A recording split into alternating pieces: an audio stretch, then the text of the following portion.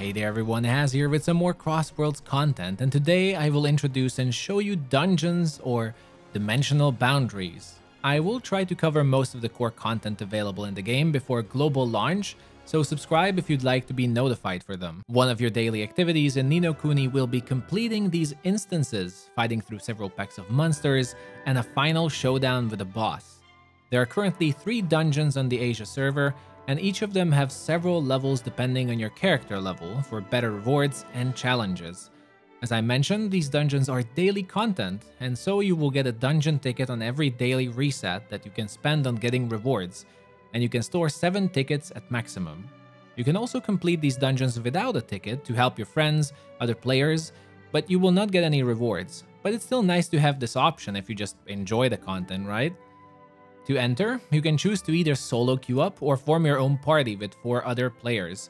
There is actually a lobby system, so this is pretty straightforward.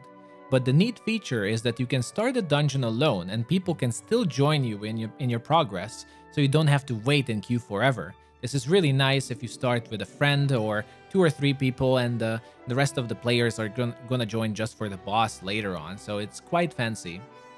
There are even challenges actually to complete them with less members, but more on that later in this video. The first dungeon is Nitram's Lair.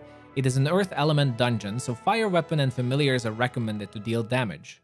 I'm currently playing as a rogue in this video, and in this party we have a little bit higher level player helping us because the queues are somewhat long for low level dungeons, since most players are already in the upper levels on the Taiwan server.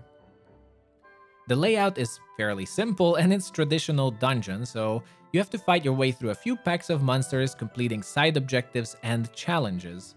The more unconventional part is that it's really not demanding, and it's up to the player to choose, but most of this content is being done while having auto combat enabled. This means the AI will use your abilities and attacks automatically, but it's still advised to move with your character and dodge roll out of AoE, since auto battle does not dodge, and there are some nasty enemy attacks, especially on bosses. This is probably going to be divisive, but I personally have been really enjoying it, and if you feel it's boring or it's boring you, you can always just play manually. This is completely optional. But the game has so much to do and there's so much grind that quite often I just like letting it play and only minimally interfere. The bosses are pretty fun. You have your generic telegraph mechanics, AoEs to dodge with fancy animations warning you where the ability is going to hit. This is particularly fun because, as I mentioned, damaging can be and is mostly being done automatically, but the AoE markers sometimes don't give you a lot of time to dodge if you just react to the telegraphs. Before a lot of abilities, the bosses in fact have specifically animated movements that hint the move they are about to do, meaning the gameplay shifts from executing your rotations and abilities properly into focusing on the fight, the enemy, and learning the encounter with dodging. This is especially refreshing as someone who raided a lot in other MMORPGs. Don't get me wrong, I do love a great dungeon or raid, but sometimes you just fall into the trap that you're watching your rotation and your hotbar 24/7 and you just forget to enjoy the fight itself. In Kuni, that is pretty much the focus, and I love it, especially when grouping up with 50 other players or even 100 other players and world bosses. It's so fun to see dozens of players dodge abilities or die at the same time. It's just a perfect social activity where being with the masses alone is the entertainment. I would also like to note that I have a pretty old PC and the game must be using some black magic because I barely lag even with 100 players around me on the bosses, so expect some insanely good performance and optimization. But going back to dungeons, once you defeat the boss, you watch the cutscene. That has to be skipped by the whole party if they want to, because there is a protection for people who want to see the story without being rushed, so that's a good thing. But you watch the cutscene, you get rewards after consuming your ticket, and the party disbands.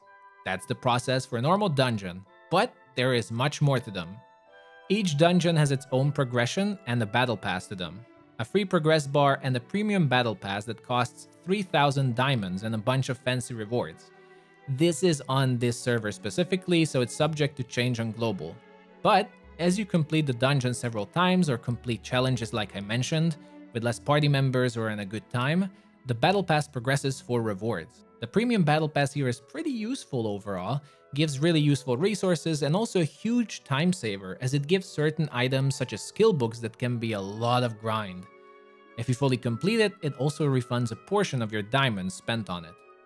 Apart from the battle pass, these bosses also have a unique exchange shop assigned to them where you spend orbs you get from completing the dungeons. I would compare this exchange shop to a pity system. If you get super unlucky, you can spend your currency here to buy what you were looking for, so that's certainly helpful. But that's dungeons for you in Ni no Kuni Cross Worlds. You will be doing them as a daily activity to farm skill books, accessories, and some other goodies, or just have fun with friends. They're short and sweet, definitely not a huge time sink as I mentioned. It can be enjoyed casually without too much effort, as long as you have the power level. There's more group content such as field bosses, world bosses, kingdom dungeons, etc. And I will be covering all this content hopefully before the global version releases, so stay tuned. Thank you for joining everyone, hope this helped, and I'll see you next time.